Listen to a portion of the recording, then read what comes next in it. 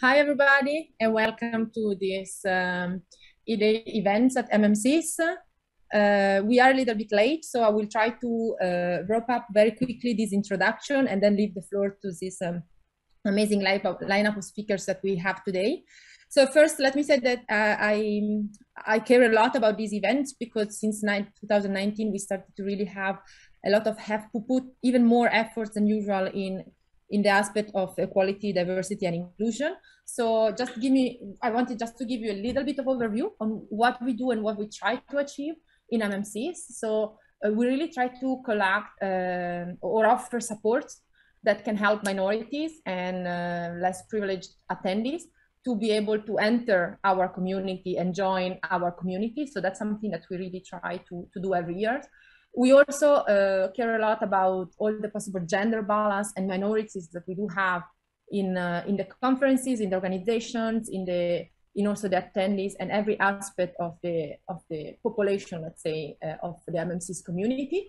And also, since last year, we provide also support for people that need help. So last year we had childcare, and this year we have carer support. So it's similar in the sense of still some funding that really try to allow everybody to join the conference and attend the conference. So this is something that we feel is really important. We will talk more about opportunities and what we can do more. So this is why we have these speakers today. Just a little bit of numbers. So we provide 10 student travel grants, 7 diversity travel grants, EDI travel grants, and 2 career awards this year, which is already good since it's an hybrid event and not everybody's there. So we really try to provide most of the support. And I think we will also hear the 25 by 25 and hopefully we are beyond. I don't know, that's a little bit maybe provocative, but we really feel that balancing and it's very important in our community. So last year, we already have one general chair that was female. This year, we have also another one that is an excellent representative of female population. We also have a quite large percentage of women involved in the whole OC, from the main conference to the workshops, and also in the session chair. So it's something that we really take very seriously, and we took very seriously also the invitation of the speakers that we hope you will enjoy and will increase even more the awareness about the topic. The schedule is a little bit late, so don't look at the schedule. I will maybe introduce the first 2 speakers now because are the ones that are going to talk now, and then the rest I will introduce it step by step while we go along the way.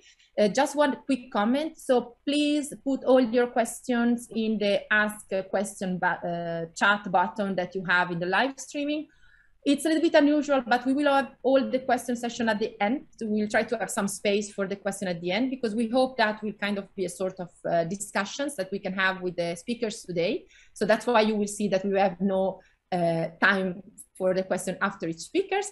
Today, let's start with Miriam Ridai and Susan Ball. They will present towards a more equitable, inclusive multimedia community and 25 by 25 towards better gender equality within SIGMM. So Miriam is a senior research scientist at Wikimedia Foundation, also visiting research fellow at King's College, and a conference director at SIGMM. So it would be very interesting to hear from her. And Susan Ball is a full professor for media informatics and multimedia system at University of Edinburgh and a member of the Institute for Information and Technology. And she also has a very active role as SIGMM and SIG-CHI community. And especially she is the SIGMM Director of Diversity and Outreach and the SIG-CHI VIP conferences. So thanks again, and I leave the floor to you. Okay, so Miriam and Susan, you are free to. I will share my screen.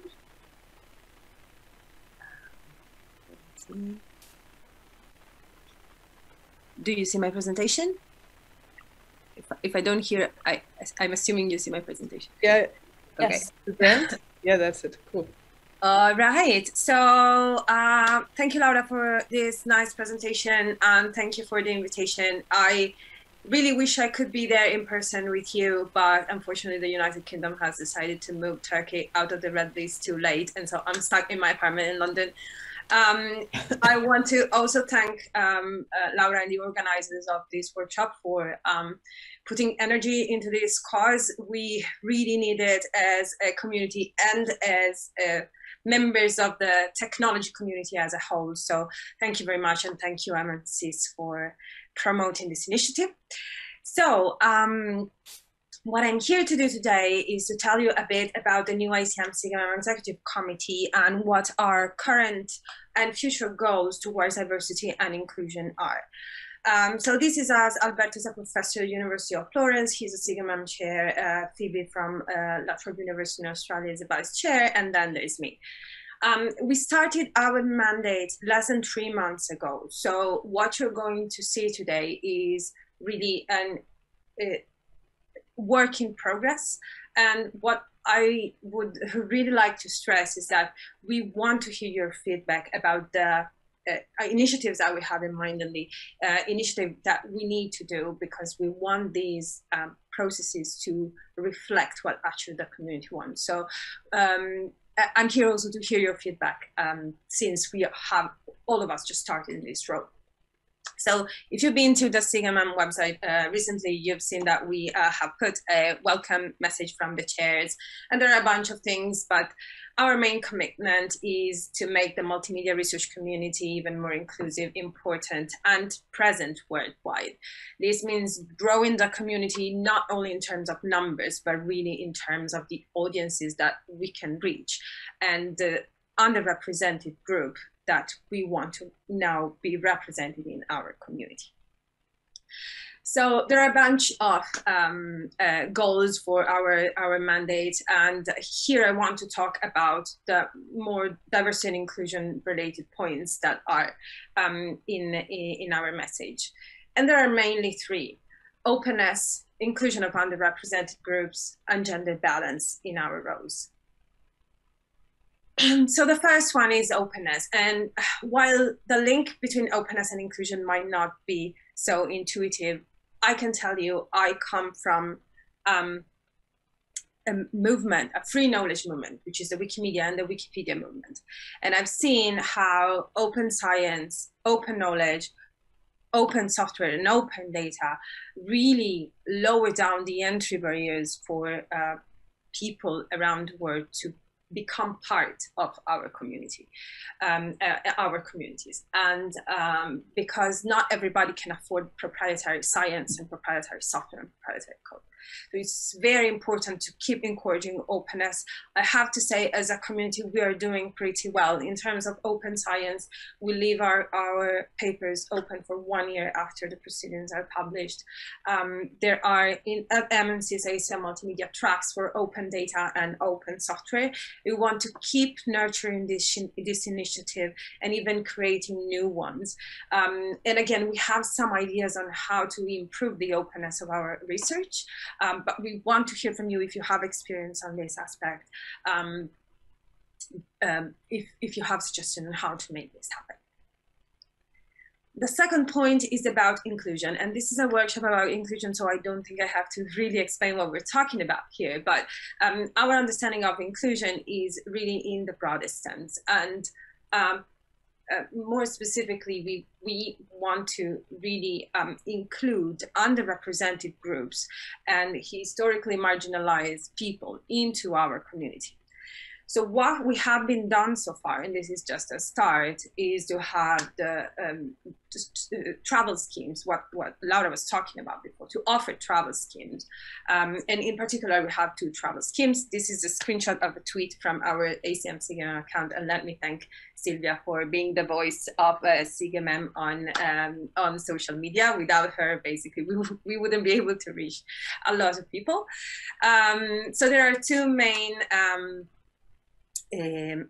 travel grants. The first one is the SIGMM Student Travel Grant, that basically actually what is for live conferences. So SIGMM is the first, MMCs is the first conference where we could actually give these grants for obvious reasons, because for a while we didn't have live conferences or in-person conferences. And the second grant is the CARE Award that also Laura mentioned, and is about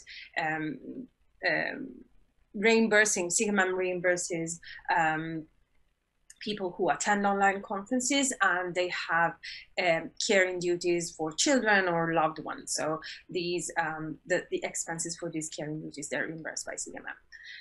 So these two travel grants, they are for SIGMAM members only. This means that people have to pay $15 to become SIGMAM members in order to access these grants. And all SIGMAM sponsored conferences can benefit from these grants, and they each conference has their deadline, and then there is a steering committee of each grant that takes care of approving the applications. Some budget stuff that we can skip. I think one important thing for the student travel scheme is that we want to hear from the people who receive these grants, hear their opinion about the conferences they have attended. So we require a short report of the conference to be published in the SIGMAM records, which is, the SIGMAM record is really a quarterly snapshot of the state of our community. And I want to just thank Pablo for giving a lot of love to the SIGMAM records in the past few years, because it's a really an amazing resource we have. So travel grants, I think they're great, but there are many more initiatives that we could bring forward. And especially when we think about inclusion in its broader sense, we really have in mind reaching audiences that we are not reaching at the moment. Multimedia research is expensive. The resources for multimedia computing, they are very expensive, the computational power, and not everyone can afford that. Not every institution can afford that. Not every country can afford that. And so we want to promote an initiative to support these under-resourced countries and people with financial difficulties. We haven't done much so far. We have just started. And again, if you have ideas on how to do this, we want to hear your feedback. And the last point is about gender balance in our roles. I am going to leave it to Suzanne to talk about the initiatives in this, on this point. I think having gender balance is in our attendance at the conferences, I think is absolutely great. Having gender balance in the senior membership of our community is equally important. And if I have to say one reason, is just so junior people can look at the senior members and self-identify with senior members and get somehow inspired. So thank you, Suzanne, for all the initiatives you have done throughout the years and on improving gender balance in our community. One of these is the 25 by 25 initiatives. And I am going to stop here and leave it to Suzanne, who is going to tell us about this initiative as a SIGMAM Director of Diversity and Outreach. Suzanne, the floor is yours. Thank you. That was a wonderful transition to my presentation. My name is Susanne Boll. I'm a researcher at the corner between multimedia and human-computer interaction. And I'm a member of the SIGMM community, I could say, for decades, so that's quite some time. And the question is, as a young researcher, I was already convinced I can go everywhere, I can achieve everything. And over the decades, I found out that there is obstacles in my way. And some of them relate to discrimination and also to a lacking gender equality and diversity in my research communities and my research environments. So let me start with the reason why actually I'm so much also passionate for this. So gender equality is absolutely one element of diversity. It's not replacing it in any way. It doesn't have like a specific focus, but it was my authentic story. You know, I was a woman in computer science very early years and was always the only one or only a few one and so on. So what we really need to understand is that gender equality is something, it concerns all of us. You know, it's not like only the concern of a fraction of people. You know, it's concerning us as a society, And in this case, with SIG Multimedia, it is also part of our image. So we need to understand that this is not on helping individual people or respecting individual people. It's also about the values that we have as a community. And this is why I was and am still passionate about it. And so the history is that we actually had facts on the table. So there was an initial report in which once SIG started collecting data, and SIG-MM continued that, what was on the SIG ARC community. And then the executive chair, I hope you don't hear that. I think we have a construction in the building. Sorry for that. So in 2018, Ellen also took over as an executive committee chair to really collect the facts. So there was a report, Gender Diversity in SIG-MM. We just lead this here as well, which was published. So we really looked at the fact. It was not such like a feeling of someone. So to make sure that we are looking at the numbers and we want to work on this. And then I have taken over the new role as a SIG-MM Director of Diversity and Outreach, and I think that was not only a position. I was discussing this with Alan at that time, and I was also more or less making clear it should not and it cannot be just a role that is like a decoration now. So now the executive committee has this new role, and she's going to handle it, and then let's say don't bother the rest of us. So it was clear it should be a voting member of the executive committee, which is a sign in itself. And also I was preparing a strategic document which was discussed and decided on. And I think that is an important element. So it needs to come to a point where equity, gender equality, diversity, and inclusion become, I would call, a strategic goal of an institution. It's not a nice to have thing. And in this 25 and 25 strategy, we were just looking at the facts. So in many panels, in many organizations, it was not even, let's say, 5%, 10%.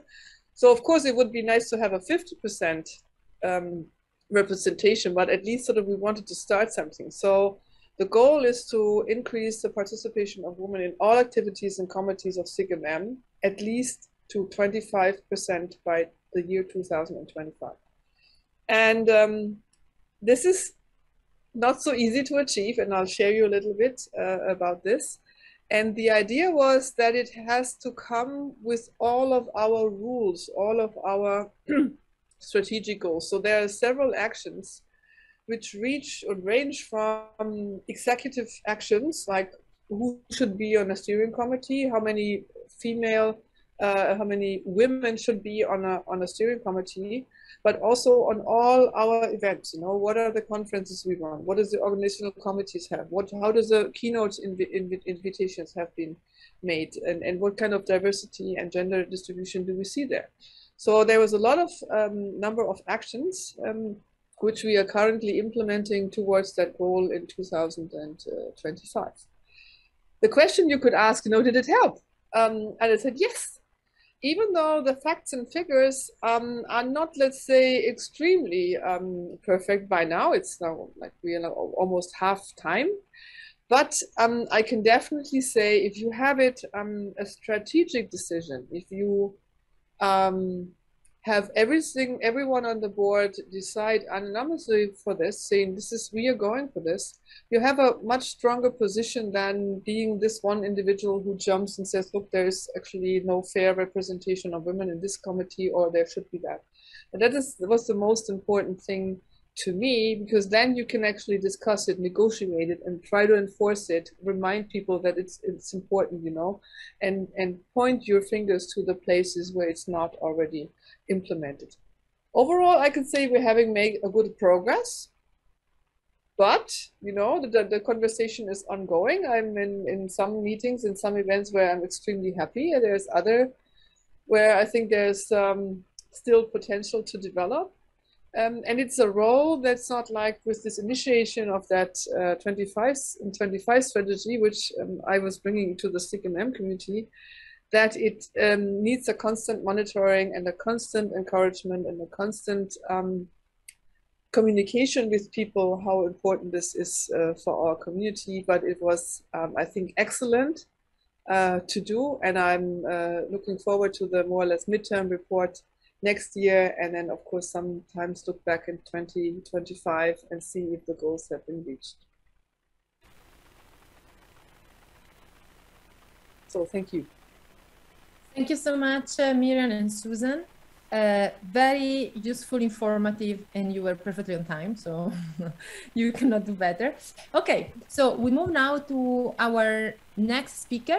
So Eleanor Drake. Hi, Eleanor. Welcome to the event, and thanks for accepting the invitation. So Eleanor is a Christiana Gove postdoctoral research working on the Gender and Technology Research Project at the University of Cambridge at the Center for Gender Studies and in association with the Leverhulme Center for Future Intelligence. So we really look forward to hear your presentation. Eleanor is particularly interested in application of peer, anti-racist and intersectional methodologies to technological processes and systems. So thanks again. Today, she's presenting her talk entitled, Does AI Remove Discrimination in Recruitment? Very interesting question, and your approach for gender and anti-racist studies. The floor is yours. Great. Well, thank you so much for having me. It's a real pleasure. And again, I'm like Miriam, very sad I can't be there in person. This is a little bit different to what we've been discussing so far. And I'll explain exactly what I'm going to talk about. But I'm looking at how anti-racist and feminist theory and methodology can be implemented in practice at industry level to combat some serious issues in AI at the moment. So I will share my screen.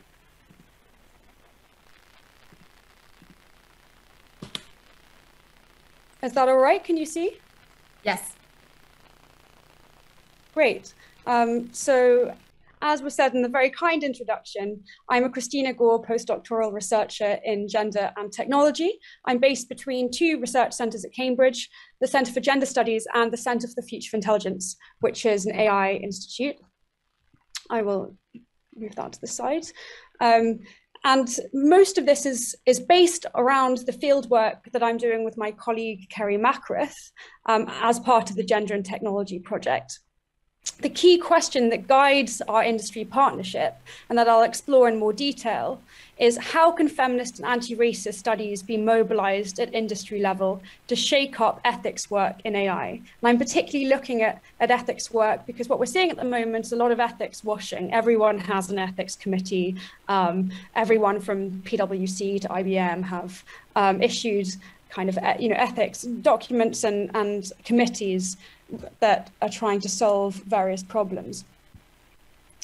So what we're doing in particular is we're collaborating with a technology multinational. They're as big as Facebook, so a massive company. And we're collecting data on how employees perceive the relationship between company culture, key performance indicators, diversity and inclusion initiatives, and the kinds of AI that they're developing and deploying. So they build loads of AIs in-house, and they also deploy third-party systems. So we're asking questions like, what's the relationship between diversity and inclusion initiatives organization-wide and the development of ethical technology? Because these are two things that practitioners seem not to see as linked, right? So the D&I stuff happens somewhere else, and building ethical technology is something that is only relevant to particular systems. So there's this big gap between those two things. We've conducted about 70 interviews with employees across the organization and of different levels of seniority, including engineers, lawyers, and staff from recruitment, skills and careers, and marketing teams. And so we've been asking people about what they believe to be the benefits and the limitation of shiny new hiring tools that use AI. And one of the most interesting things about working with such a massive company that uses a vast amount of AI products for very different ends is the diversity of perceptions around AI, around what it can achieve, where it might not be useful, how people define AI, which systems and data people think might throw up ethical issues, and equally, which systems and data people believe to be supra-ethical, so beyond the realm of ethics. My colleague Kerry and I also host a podcast called The Good Robot, where we discuss some of these issues, and it explores what feminist work is doing in AI right now. We define feminism expansively, so it includes everyone's conceptions of what they believe to be feminist work in technology, like Buddhist and indigenous knowledges. So do check that out. Right, so today I'm going to share a brief overview of my research into AI hiring tools. So this paper takes a closer look at AI hiring tools, in particular the ones that claim that their products help remove bias or de-bias the hiring process in some way. So I set their strategies for doing this in conversation with work from gender studies and critical race theory. In particular, I look at what these tools claim to do with categorizations and classifications, particularly in relation to what they understand to be the protected attributes of race and gender. I argue that attempting to remove racial and gender difference between people using, for example, as you can see here on the screen, the Big Five personality assessment, which is a kind of psychological assessment. And here is my interview, who are using it in order to, as they claim, de-bias the hiring process.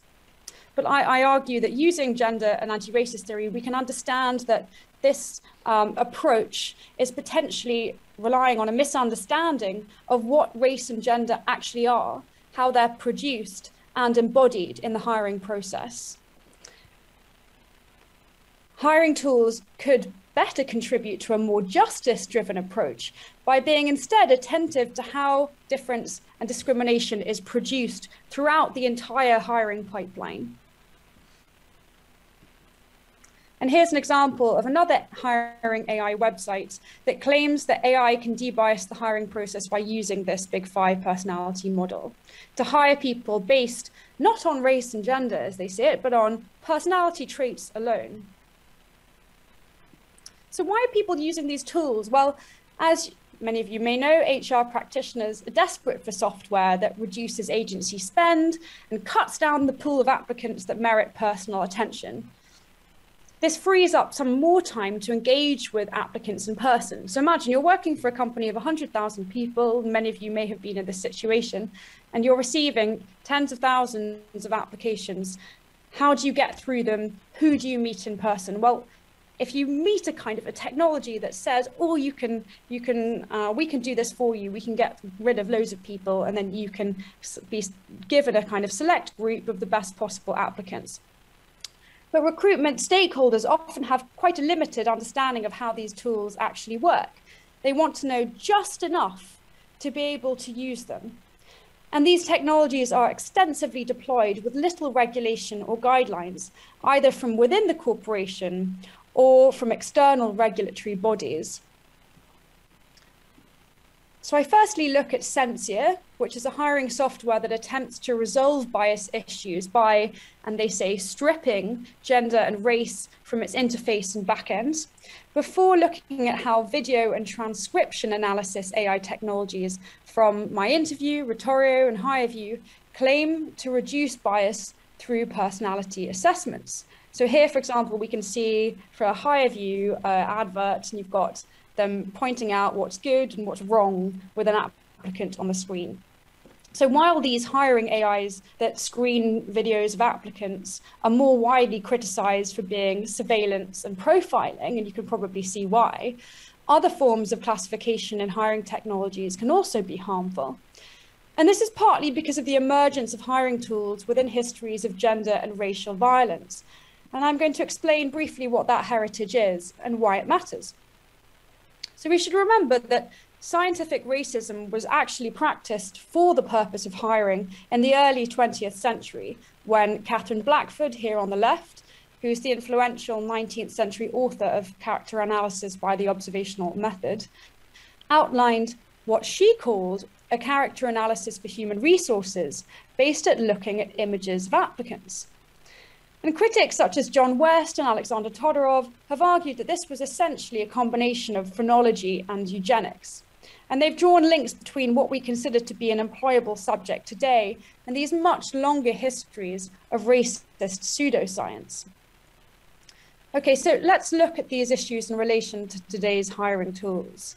So firstly, this is Sensia, the AI technology I was talking to you about a little bit before, which is a talent intelligence platform that aims to, as I said, strip bias from the recruitment process by building in what it calls an anonymous mode into the platform. And it claims that by doing this, it removes bias identifiers like gender, ethnicity, age, race, and sexual orientation from a candidate's profile or resume. And in an interview, the CEO, Joe Riley, said that this mode takes away any of those bias identifiers, not just stripping on the back end when we do a match, but stripping down the front end. So some interesting language there. However, there's obviously very little information online about how exactly Sensia does this, which makes it tricky to ask the question of how exactly does the anonymous mode not see race and gender? The other thing worth noting here is that in their marketing material, they don't address the potential for proxies of race and gender that may feature in the system. I'm not going to go into that, and instead I'm going to explore how critical race theory and queer of color critique can help us understand why the attempt to effectively erase gender and race from the system is grounded in, as I said before, a misunderstanding of what systems in race and gender are and how they inform and are configured within the hiring process. So Sensia's implicit claim is that personhood can be separated out from gendered and racialized traits because gender and race are mere layers of dehumanization that are overlaid onto bodies which are, according to them, underneath it all, just human.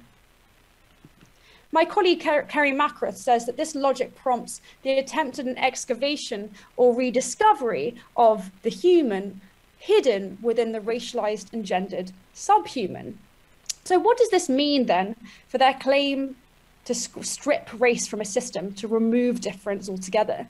Can difference be removed in the attempt to transfigure all candidates into these kinds of equal people, stick men, into neutral data points?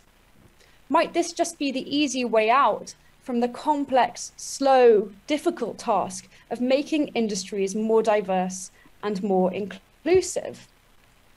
Well, this desire to transform humans into neutral data points reminds me of something that Bell Hooks, who, if you don't know her, is the American author, feminist, and activist, and something that she said of her students, preferring to emphasize the common humanity of all people and promote ideas of sameness rather than difference.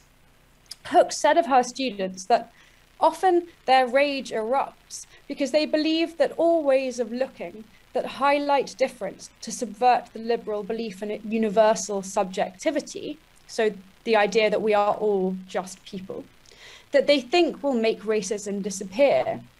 She says that her students have a deep emotional investment in the myth of sameness, even as their actions reflect the primacy of whiteness as a sign of informing who they are and how they think.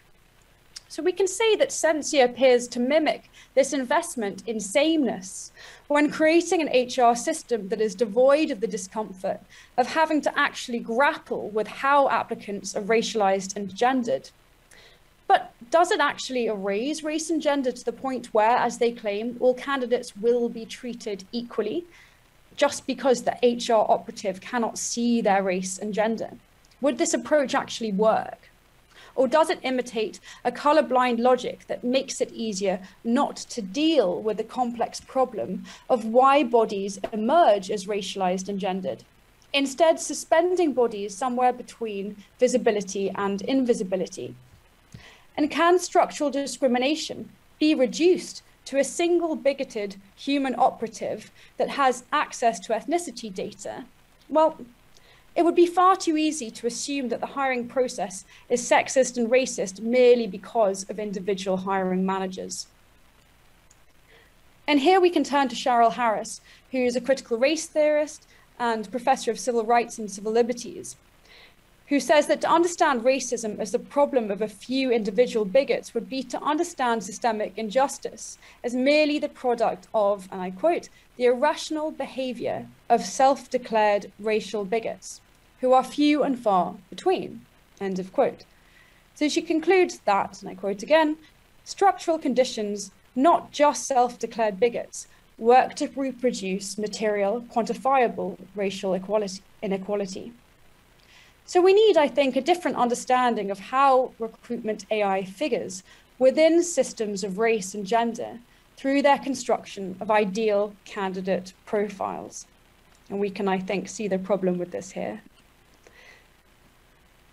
Another example of recruitment AI that attempts to use categorizations to resolve bias issues can be found in video AI hiring technologies, like I showed you before, that use these personality categorizations instead of gender or ethnicity classifications. And they view this as a way to provide a neutral assessment of a candidate's aptitude and suitability for the job. So this is my interview, who say that their assessments are bias-free because each video is analyzed for soft skills, personality traits, and keywords. So you can tell which candidates match your company vibe, and this is in their language, while reducing the risk of bias from entering the picture. So the language of this marketing material mimics how the product allows HR practitioners to evade doing the incredibly uncomfortable work of grappling with how systems of race and gender come to bear in an HR system. It uses the language of risk and bias instead of the uncomfortable and potentially off-putting language of the experience of racist and sexist discrimination. The implication of their claim, I think, is that the system is unbiased because it only sees personality, skills, and keywords, which apparently cannot be gendered or racialized at all. Systems of race and gender, therefore, allegedly have little to nothing to do with how personality and suitability are assessed, which can be read as a convenient avoidance of, in Bell Hook's words, attending to racial and gender difference. So as political theorist Iris Young, here on the right, has argued, and I quote, the inclusion and participation of everyone in social and political institutions therefore sometimes requires the articulation of special rights that attend to group differences in order to undermine oppression and disadvantage, end of quote. And what I think she means by this is that you can only create practical mechanisms that support the needs of different groups if your eyes are actually open. Colorblind casting in film and TV, for example, to take a different area, doesn't contribute to the better representation of diverse communities. And as the art journalist here on the left, Diep Tran, who specializes in diversity and the ethics of representation, has said, colorblind casting is dangerous in the same way as the phrase, I don't see race, is dangerous. She says, it negates the very real structural hindrances that block actors of color from the same opportunities as white actors. So what does colorblind hiring mean as part of a similar attempt to bypass structural racism and sexism at industry level? Well, we need our eyes to be wide open to see that the attribution of value-laden personality traits is not distinct from systems of race and gender. People are classified and categorized on the job market in ways that ascribe to how hegemonic systems dominate by discriminating. Stephanie Smallwood notes that on the job market, and I quote, the logic of commodification secures particular ways of seeing, evaluating, classifying, and representing things that emphasized fixed, uniform, stable characteristics so as to render their commensurability self-evident and thereby facilitate their easy circulation and exchange as commodities in the market economy. So characteristics that are desirable on the job market are never universally and objectively possessed by an applicant. They are always contextual and mediated by racialized and gendered ways of reading the body. So while my interview claims that its results are self-evident because, and I quote, algorithms are used to interpret body language and automated transcriptions and help give Big Five personality characteristics, such as outgoing or altruistic, end of quote, we must remember that social bonds inform a system's perception of personality. And we must ask how social relationality is being obscured in these claims that an algorithm can objectively interpret how a candidate's interview corresponds to the Big Five psychology assessment.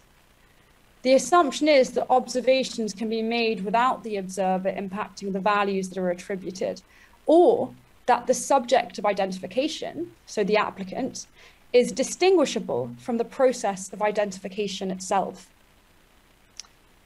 And this is a premise that feminist physicist Karen Barad, here on the left, who's written this remarkable book, Meeting the Universe Halfway, that I really recommend, has disproved. And she draws on quantum physics, particularly the work of Niels Bohr, to argue that the universe materializes differently according to the apparatus used by the observer.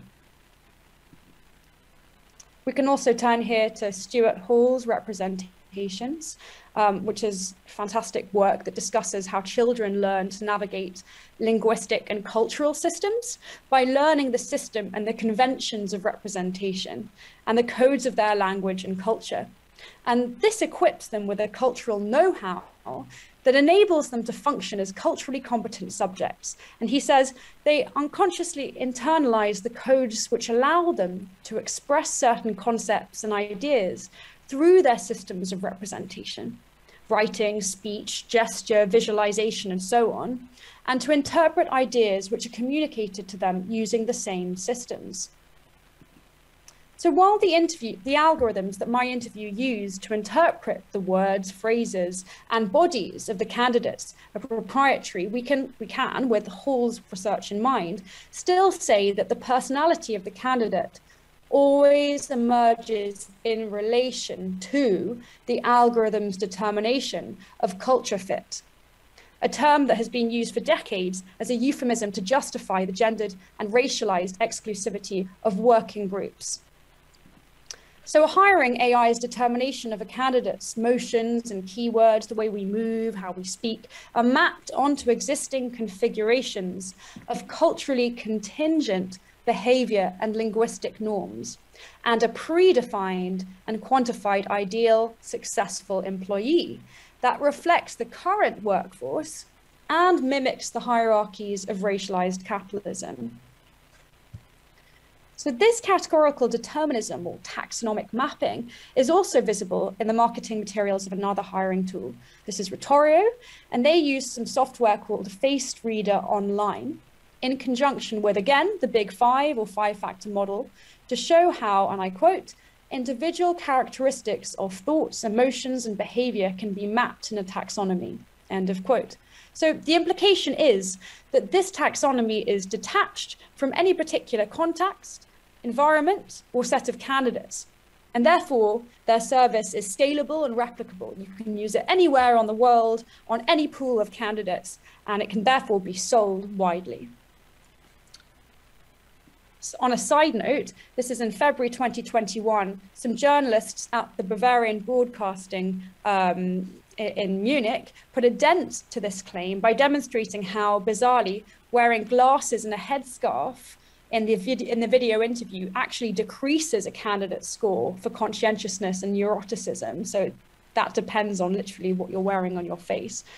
The system's way of ascribing value to a candidate's self-presentation, therefore, corresponds tangentially at best with the Big Five. And the most established video hiring AI, HireView, is actually no longer building features derived from visual data, so data from a video that a candidate uploads, into its models, following an audit by the Cathy O'Neill Risk Consulting and Algorithmic Auditing Group, and this is O'Neill on the left, who's the author of Weapons of Mass Destruction. But they still use AI to map a candidate's recorded responses against the Big Five. And these responses are then interpreted by the system in relation to a company's hiring interests, which, as I said before, will have been discussed with an account manager and then translated into a personalized assessment. And the answers that a candidate gives are therefore graded against the normative expectation of the company. So in the paper, I say a bit more about how queer theory, for example, Judith Butler, shows that making hiring recommendations based on common keywords, personality traits, and culture fit creates what we might call universal normatives, as in it maps applicants against a predefined view of the hiring context. But as I know we're short on time, I'll end here and return to my original questions. Are race and gender isolatable attributes that can be stripped or made absent from hiring platforms? Do they follow through with their claim to make all candidates equal, either through an anonymous mode or by focusing only on personality and skills? Well, these approaches are severely limited and they're bereft of a proper understanding of how a person emerges as employable or unemployable via normative systems. So to queer classifications, which is what we might call this, is to denaturalize and contextualize the categorizations that are used in recruitment AI. And our goal must be to engage with, rather than turn away from, how difference is iteratively inscribed in the bodies and language of candidates who are now increasingly exposed to this software. Thank you very much. Thank you very much, Eleanor. That was very interesting, and I have also a few questions about that. So let's hope we will have a lot of discussion. So the next speaker is Joanna Perker. So thank you also, Joanna, for accepting the invitation. Joanna is an associate professor for game and development at TU Graz. So she is a computer scientist focused on game development, research, education, and active and strong voice of the local indie dev community. Joanna was also listed on Forbes 30 under 30, so really good achievement for the science and professionals. She has been working widely on designing and developing games and VR experience, so quite in line with also the MMC's conference, and believes in these tools to support learning and collaboration and solving problems. That's a perfect introduction to this talk of games as a game changer. Joanna, the floor is yours. Thank you so much for this kind introduction and the kind invitation to the event. I hope you can already see my screen and everything works. Yes. Yeah. So I'm super excited to talk about the thing I really adore in my life in this talk, which are games and game development. But as many of you might know, games and the game development process are coming, especially if we talk about equality, diversity, and inclusion, do have really good headlines sometimes and really terrible headlines sometimes. Just a few keywords, which I will not tackle in my talk, such as Gamergate.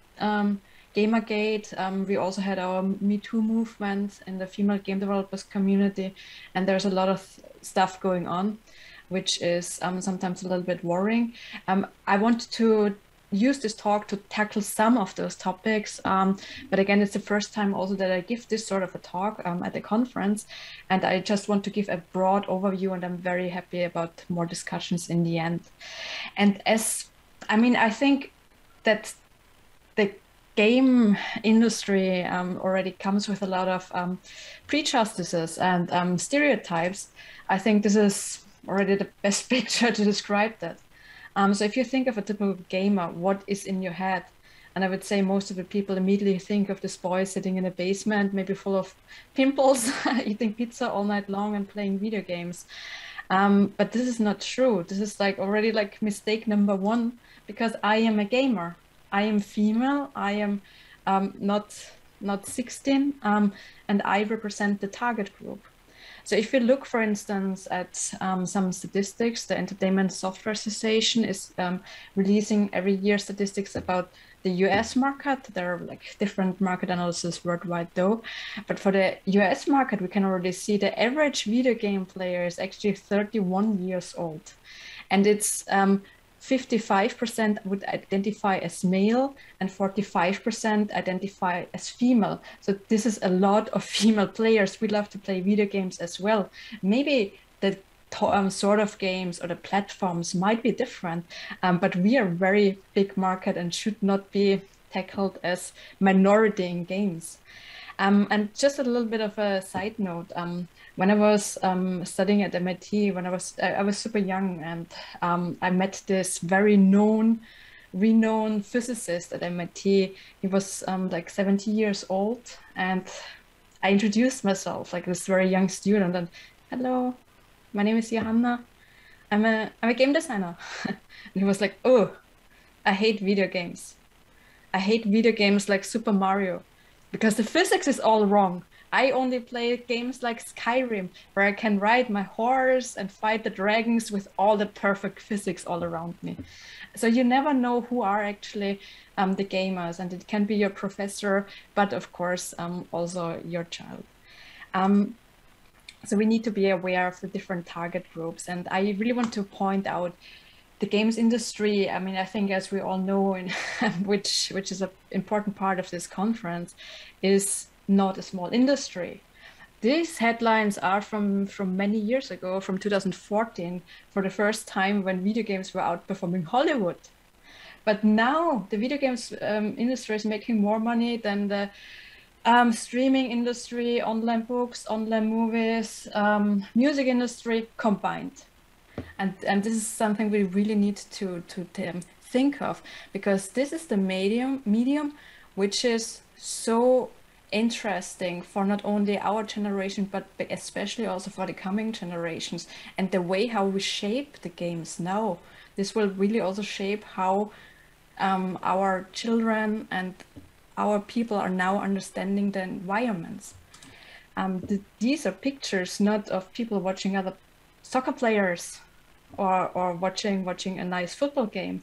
This is a stadium filled with people watching others play video games. So this is really something we need to consider and take seriously. And I found, for me, the game development industry itself, the game development process itself, is one of the most interesting and diverse ones it could be. Because just think of a game like Assassin's Creed. Assassin's Creed is a game where you're in this historic setting, and you are playing an assassin, and you need to do assassin stuff. But basically the main idea is for a game like this, it's not only programmers working together, it's people from all industries, from art, musicians, composers, story writers, historians in this case. So it's a very, very interdisciplinary field, and super exciting to work together with people from all different fields, and eventually like also in a very international setting. And this makes video games also very interesting topic-wise, because video games, similar to movies, can really strongly tell stories from all different aspects. And especially in the last years, we had a strong indie movement. So more and more people can also create games with tools like Unity and Unreal without big teams behind them. So also smaller teams, teams with an art background, or with an entirely only music background, or history or archaeology background, can tell the story. And I believe that especially through playing video games, I can learn something, and that's where we're back to the topic of equality and inclusion, which is empathy. Because in a video game, I am part of the experience. In a movie, in a documentary, it is lovely to watch a documentary. I can learn, but it's so clear that these are other people, right? But in a video game, I can be in the shoes of someone else. I can experience the world from a different perspective. And I just want to give you some examples. For instance, this is the video game called Dead Dragon Cancer, which is a video game developed by Amy and Ryan Green. And they tell the story how they discovered that their baby boy, Joel, has cancer. And they try to, they try to tell their story, how they struggled or fight this cancer, the dragon cancer, through a video game. And you as a player, you're not only watching, you're part of this experience because you're walking with them. And this is really powerful for understanding, again, for empathy. Or in this game, this is a war game. And we tend to say, oh, wow, yeah, there are so many war games out there. But in this game, the interesting part is, maybe can pull forward, you're not playing the war hero, but you're seeing the different side of war, namely the side of civilians. The civilians who are trying to just survive the war, and you experience their side. And when I was playing that game, I was playing a male character, and I was in this bunker with my wife. And all of a sudden she got sick, and I knew I needed to get her medicine for her to survive. So I went out and I found medicine, but it belonged to an old couple who also needed a medicine to survive. And all of a sudden the game forced me to make a decision. Should I take away the medicine from them in order to save my wife, which would basically mean killing them, or should I just go back and watch my wife die? So this is a really strong trigger to understand different points of views. A game which is very, very close to my heart because it's an Austrian production is Path Out. This one tells the story of a Syrian refugee who came to Austria. And I mean, also in Austria, we had really strong issues with understanding and with including this group of minorities. And it was super important that his story, Abdullah's story, was told. And he chose to tell his story through a video game, which looks really lovely on the one hand, but in the very beginning, you feel safe in the game. It looks really lovely with all the lovely graphics, but all of a sudden you take a wrong road, and you get shot. And all of a sudden, Abdullah tells you with his video, "Oh wow, if I would be as clumsy in real life as you are in my video game, then I would be dead in real life." Again, a very, very strong message to understand. Another really impressive game is Missing, which tells the story about the experience, lets the player experience actually what it is like to be trafficked into the world of prostitution, which is still such a big topic nobody talks about and so many people are not even aware of. And I think those are really strong games. And I believe these sorts of games help us to understand others and have the power to walk maybe a few hours in the shoes of others. Even more powerful are virtual reality experiences, because with virtual reality experiences, you have this feeling of immersion, which means that you actually believe that you are in this scenario. And that's why it's already quite popular and often used in therapy, such as post-traumatic stress disorder therapy, or also to teach employees at Walmart how to talk with our customers. But it's also very important and very interesting to, again, understand the perspective of others. And there are really powerful experiences out there who lets you experience the world from a different gender. Or in this example, see the world through the perspective of it's traveling while black.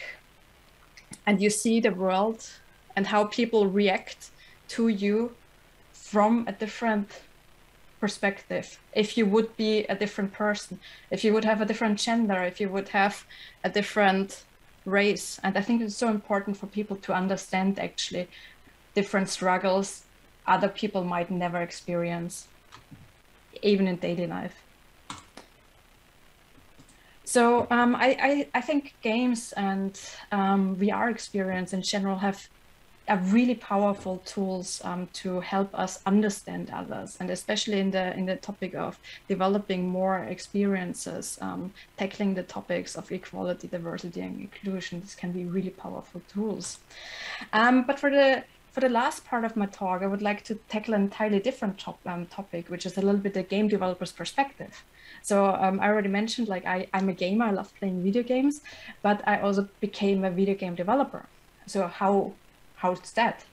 And I want to tell you a little bit of a backstory. So my background is actually computer science, and also in computer science, I mean, this is something which is really worrying, because actually the number of computer science graduates and starters is not growing. It's either pretty much staying the same or sometimes even getting down. So if we look into the past, we actually can see so many interesting female role models in computer science. So I think if I show this picture, probably most of you are already like thinking of all the great achievements that have been achieved in the past by female computer scientists, such as the first programming language. Or and yeah, it's really fantastic to see so many strong role models in the past. And of course, when I was starting to, or trying to start computer science, I was terrified as well, because like while I was a student, I did not have one female professor, for instance, during my studies, which is of course worrying, because we tend to need role models at some point. Well, yeah. And a little bit to my backstory. So also as a child, I was like a really passionate gamer. I just show you these pictures. So I'm not sitting in front of the computer all day long, still not, but also back then, I really started playing video games really early. So the first game I played, maybe some of you might know this one, was Prince of Persia on a DOS machine. I was probably like 3 years old. I was not able to read or write yet, but I knew on the DOS machine of my father, what do I need to enter there in order to start that game? So you're playing this prince to save the princess. And if I look back to all the games which I love to play, Super Mario, Zelda, Aladdin, later Assassin's Creed, it's somehow always strong male characters saving the princess.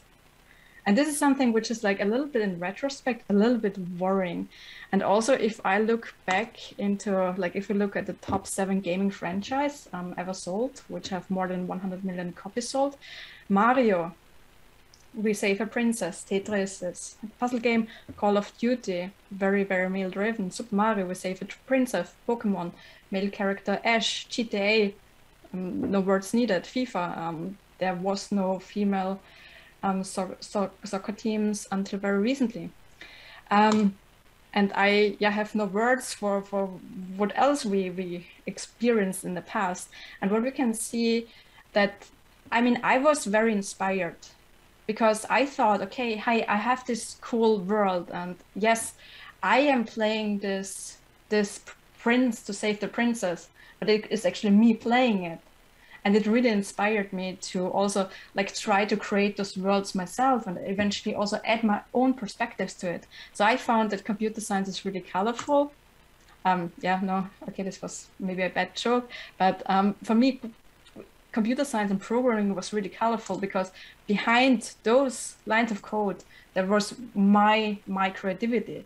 Because computer science is often, how they teach it sometimes, it sounds boring and it sounds frustrating, but the truth is, for me, it's my form of art.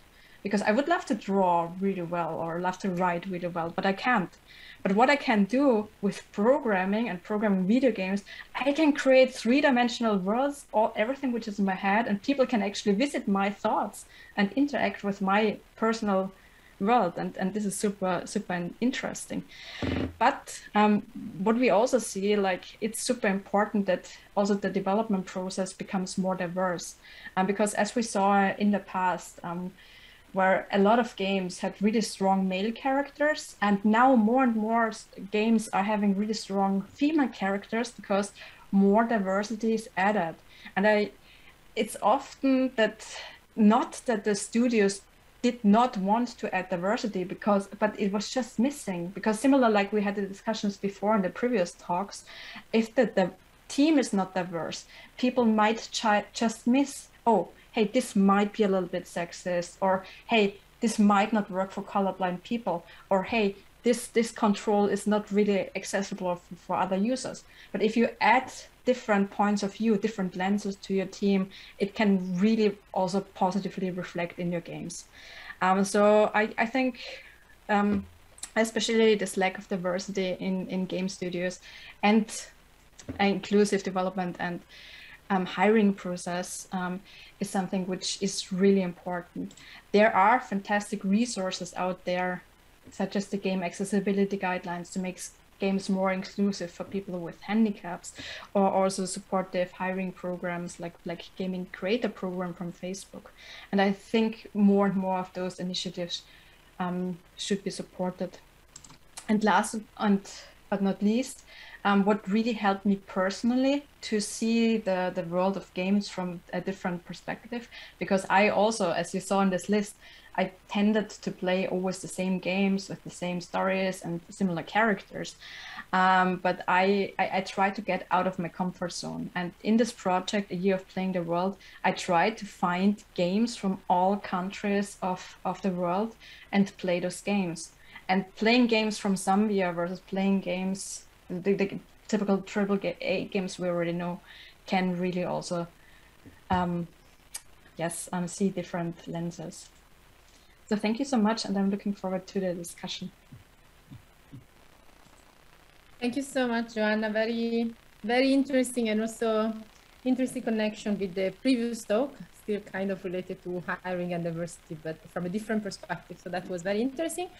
And we have now our last speaker, which is on site, I believe. So I will introduce the speaker, and then we will have streamed directly from Istanbul. So Dr. Alper Azik is a cognitive scientist and works as an assistant professor of psychology at Özyeğin University. So he is currently serving as the department chair there. And let's say that in being keen in having or showing interest in tackling the different forms of inequity and discrimination in society, he was then introduced to the institutional gender equality planning in the academia by the Plotina project, and this is what he's going to talk about today. So thanks. Thank you very much for this very... Oh, sorry, I thought... Are you finished? I couldn't follow the last part. Thank you very much for the very kind introduction. Thank you very much. Hello everybody, my name is Alper Azik. I'm a cognitive scientist working at the psychology department of Özyeğin University, and I know that there are some of you who are also working at the same university. So today I'm going to talk about an EC-funded project that we have completed in 2020. The name of the project was Plotina, and Plotina is an acronym for promoting gender balance and inclusion in research, innovation, and training. So as I have just said, here we are talking about an Horizon 2020 framework project. Within that framework, you had the objective science for and with society. And one of the specific calls within that objective was GERI, gender equality in research and innovation. And within that call, you could receive a grant for an international consortium in the European research area in order to support research organizations to implement a tailor-made gender equality plans. And this is exactly what we have done. Our coordinator was the University of Bologna. We were a relatively small partner in terms of our responsibilities and in terms of the budget that was allocated to us. And of course, you are familiar with this, I'm sure. In such consortiums, usually research funding or research producing organizations, they collaborate with SMEs, small to medium enterprises, and these enterprises typically either take care of the dissemination work of the project, or they are involved in providing coaching and consultancy. They may be running your web page, they may be controlling your social media accounts, etc., etc. And in this list here, you first see the research performing organizations together with the National Institute of Chemistry in Ljubljana, Slovenia. They were also a research funding organization. And at the bottom you see the SMEs, and they were helping us to develop our own gender equality plans, to implement the actions that belong to our gender equality plans, and they were also in charge of dissemination. So Plotina is not a unique project because, as we have just seen, there is a specific call, and within that call there is a specific item that allows the research performing organizations to meet with SMIs in order to support the implementation process of a tailor-made gender equality plan. Accordingly, there were many projects, and there are still many projects very similar to Plotina. Genova, Generate, Egera, Libra are just some of the first names that come to my mind. And here what you do is actually pretty standard, you know. So first you have to understand the status of gender equality or the lack thereof at your institution, and for that you run a gender audit.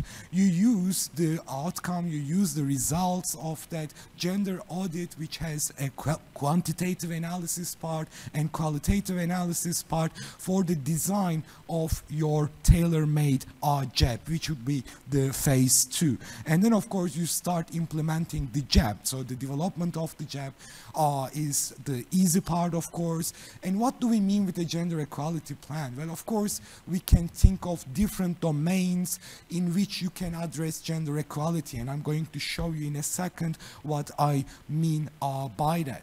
And finally, of course, you need to monitor your progress in implementing the actions that belong to your gender equality plan, and you have to be evaluated. I just forgot to add that usually monitoring and evaluation is also a task that is allocated not to the research performing or research funding organizations in these types of consortiums, but again to the SMIs, to small to medium enterprises who specialize in monitoring and evaluation. Here I just want to quickly show the Plotina OZO team together with our coordinator Tulia. As I have said, our coordinators were based in Bologna, and in these kinds of projects, good management, good coordination is so important. I didn't have experience in these types of EU projects, even though my PhD was also funded by a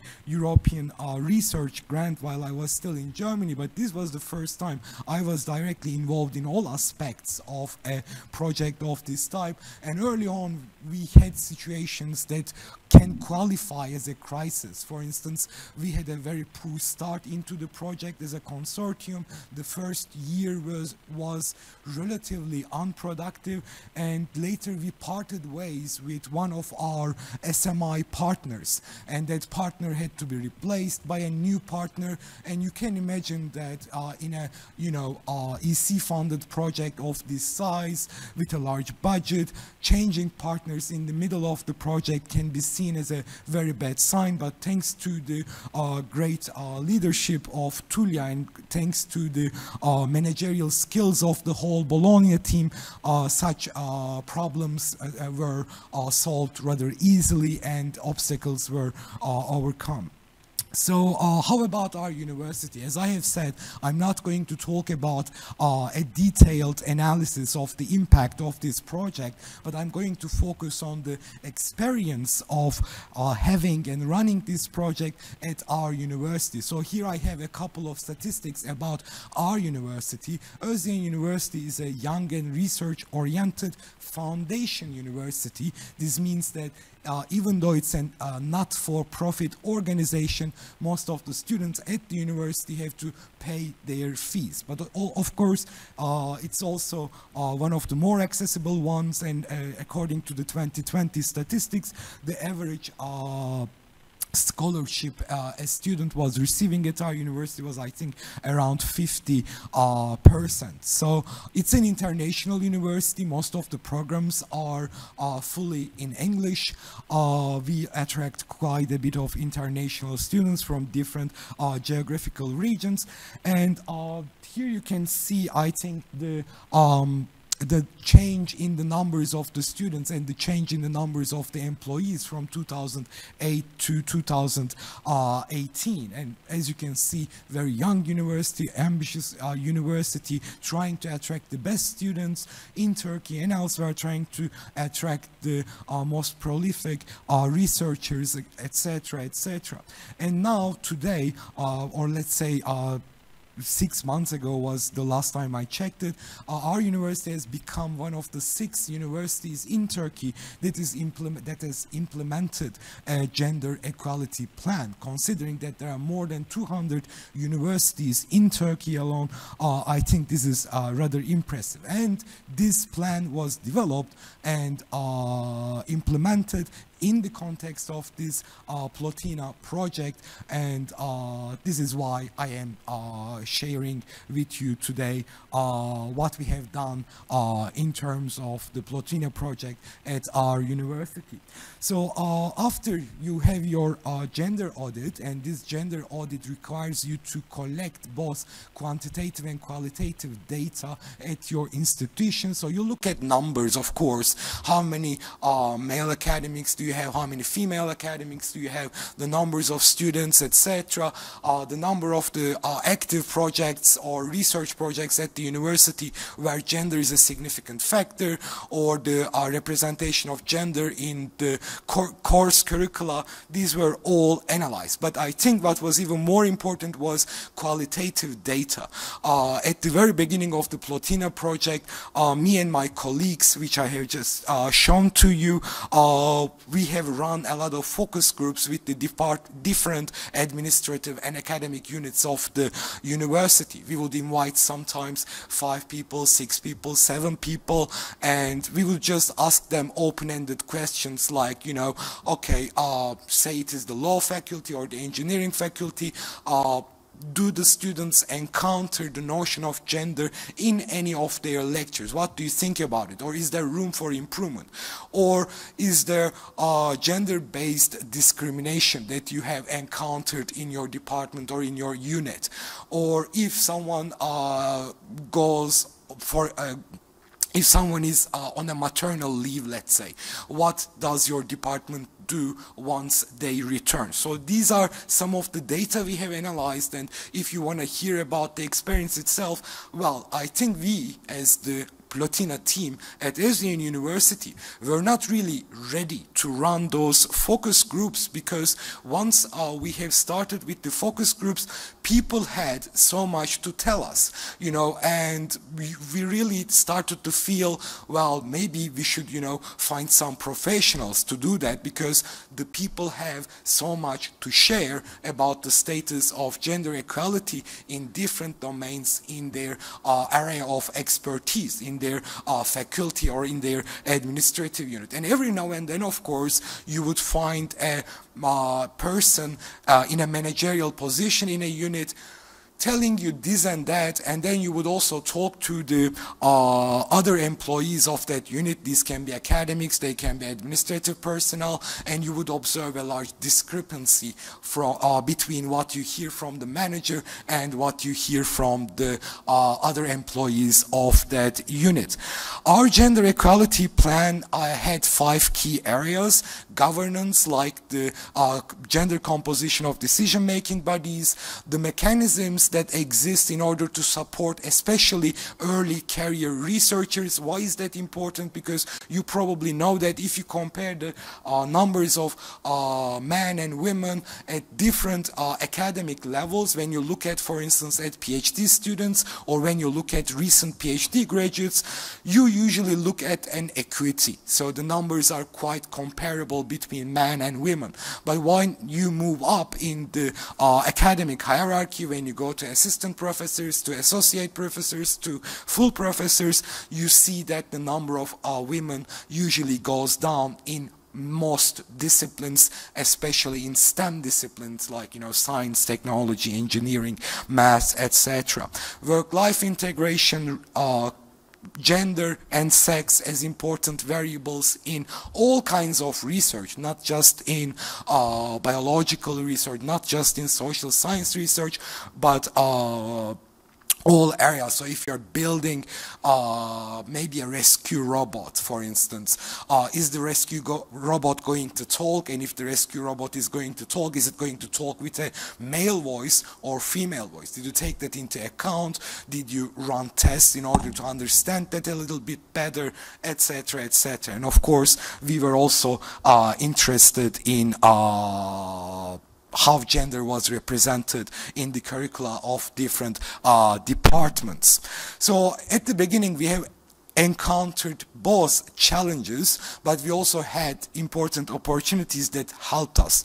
So when it comes to the challenges, well, we found it difficult to learn the correct language to convince people that we were doing something good for the university. Because when you first start to talk about gender equality, we have noticed that people were thinking that this was going to introduce a direct deviation from meritocracy. Because when they heard gender equality, they would think of directly positive discrimination, even though this was not a notion that was used by us, the Plotina team at our university. So we have realized that positive discrimination as a notion has a bad reputation.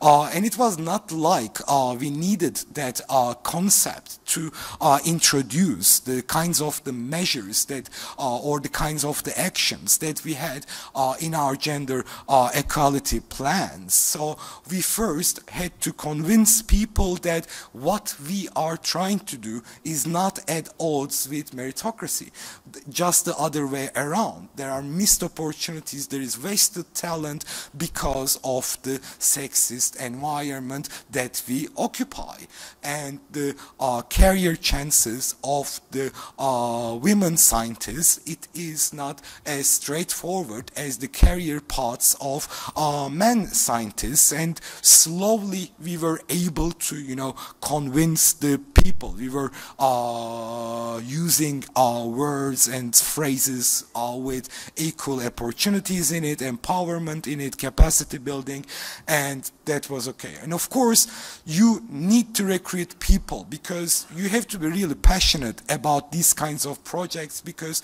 you are losing a lot of your time that you could use for your own research in order to improve your teaching.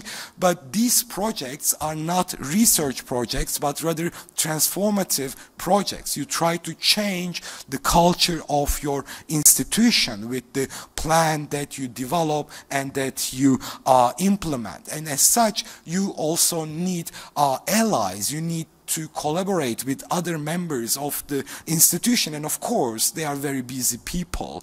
They have teaching duties, they have research projects, and of course, they have existing administrative duties. Of course, you are influenced by national politics. When you look at the last 5-6 years of Turkey, you are going to observe immediately drastic changes in gender-related policies. You may have heard about the Istanbul Convention. You may have heard about the rising anti-LGBTQ plus rhetoric in Turkey, and this also influences how you deal with your problems at the level of the institution, because in Turkey the level of academic autonomy, academic freedoms, it is limited, right? You are controlled by the Higher Education Council, and the government policies can directly have an influence on what can be done or what cannot be done at your university. So you also have to deal with these kinds of challenges. But we also had opportunities. We had a rector who is a woman, Esra Gençtürk, and she was very supportive. We were a very young university, meaning that we could still shape the culture of the university. It was a less traditional university with a universal outlook, and these were all factors that helped us a lot. We already had an informal network of academics at our university focusing on gender, mainly social scientists together with some law academics. We were able to combine different kinds of experience in our project team. We had experience in academia, civil society, private sector, etc. That was also very useful. I will come back to that in a second, but that we had very active accreditation and quality assurance efforts at our university was also to our advantage. And I will explain in a second why. So we were learning basically from our experience. We were learning the language and the arguments to use in order to resist the resistance to change, if you like.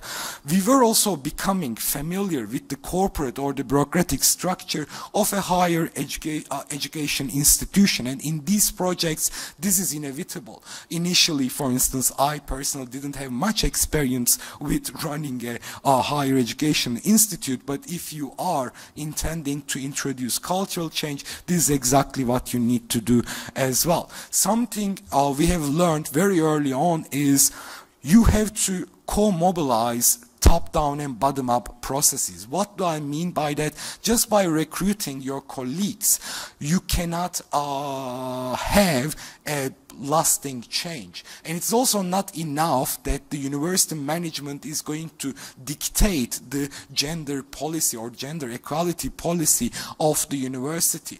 You have to recruit... Can you please wrap up to start the open discussion? Of course. Of course, but everything has changed at our institution when the wave of the Sustainable Development Goals reached our university.